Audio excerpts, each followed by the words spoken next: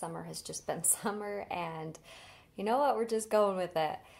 So, I wanted to get on here real quick and just talk to you guys about mascara for our eyes. And I wanted to show you something that has been working for me for my eyelashes, as far as like my mascara, making them look longer and fuller.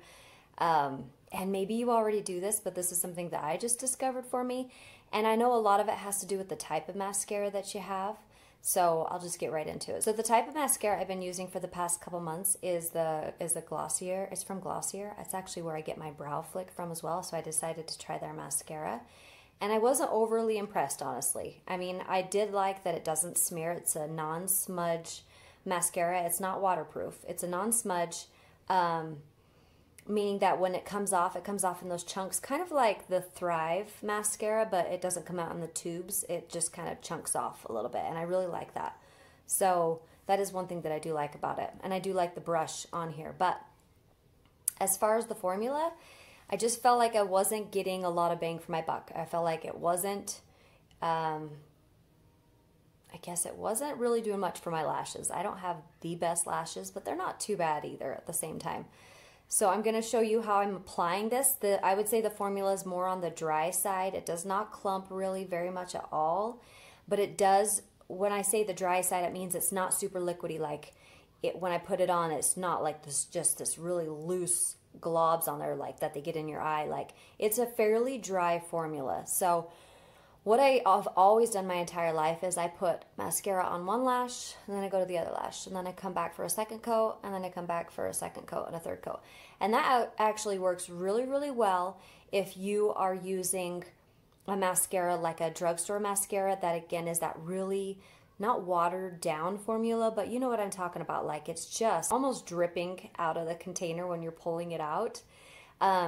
This is not like that. So if you do have that really wet formula mascara, I'll show you a tip for that, or I'll tell you about a tip for that in just a minute. But first I wanted to go into if you have a mascara that's kind of a dry formula and it dries quickly, like it just, by the time you get back to it, it's already dry and crusty. So that was the whole issue, is it was a simple switch of going from one eye to the next. Is just to stay with one eye until it's completely done and then go to the next eye. It's that easy.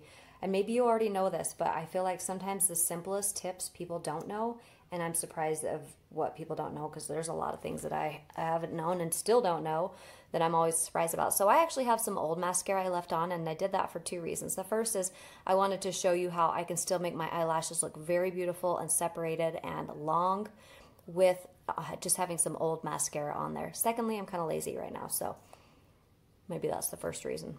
Whatever, doesn't matter. So I'm just going to go in and show you, and don't worry about my mascara putting on face. I'm actually going to grab a mirror real quick so I can see, because I feel like the phone doesn't do as well. To be careful because it does dry quickly. So now I like to blink my mascara on as well as just keep it open. I also like to go on the top lash. I don't use an eyelash curler. Usually, actually, I don't use one at all. I haven't used one in a long time, but I feel like my lashes do pretty okay. I could probably get more length out of my lashes if I got a curler, but that's okay.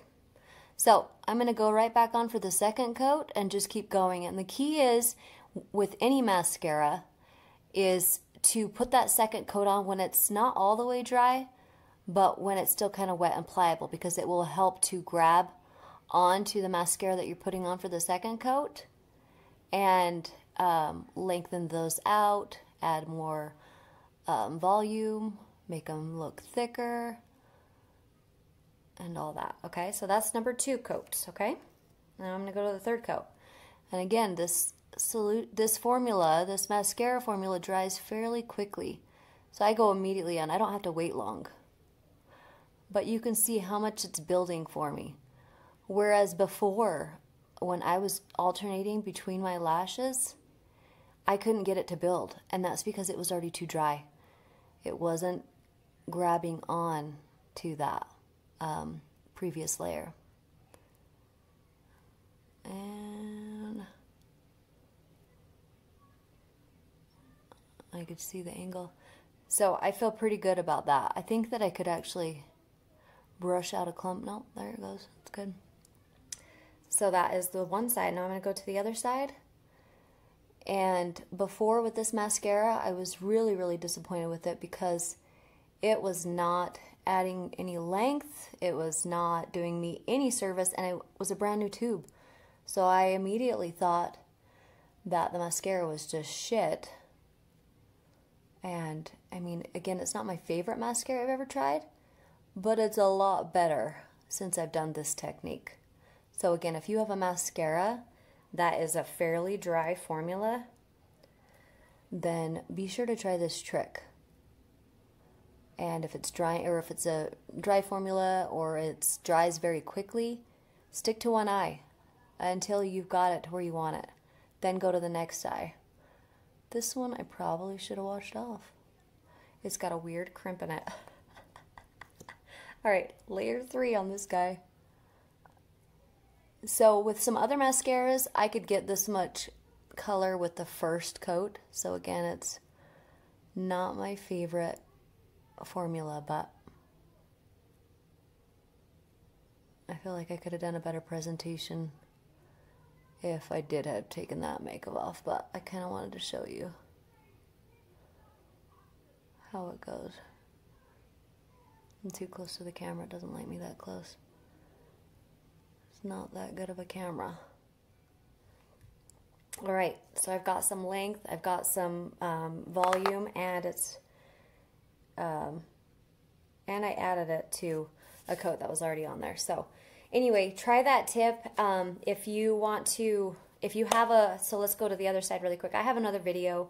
I have a video on YouTube of trying a beauty trick that people were doing where they were putting powder on their lashes between their coats. And that's actually a really great tip. But even better is if you, it's the best tip for mascara for those watered down formulas like I was talking about earlier. So if you have a mascara and it's really like runny and it's not drying very quickly, it's a slow drying mascara and you're alternating between lashes, that's what you want to do with the slow drying slow drying mascara, is to do that alternating. Fast drying, just do one at a time. But what was I saying? Oh yes.